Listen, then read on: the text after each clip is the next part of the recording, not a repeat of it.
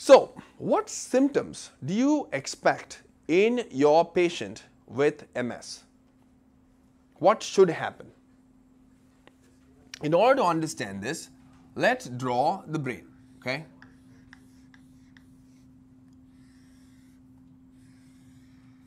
This is the brain and this is your tentorium, and I'm going to draw the cerebellum here. This is your thalamus, midbrain, pons, medulla oblongata, and your spinal cord. Okay? Now, classically, the wording goes, whenever somebody's got MS, it likes to affect 4 areas. You need to know that. What are the 4 areas that the MS likes to attack?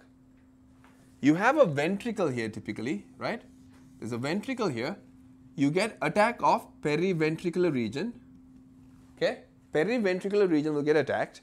Apart from that, you will also get juxtacortical. Juxtacortical as well as cortical. Right? Areas are going to get affected.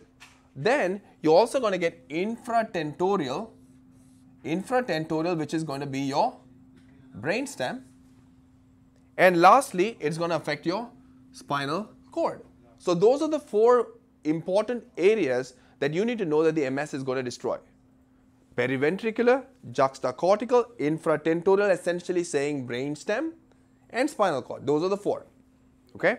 Now to understand exactly what the destruction is going to be, we got to open this up a little bit more.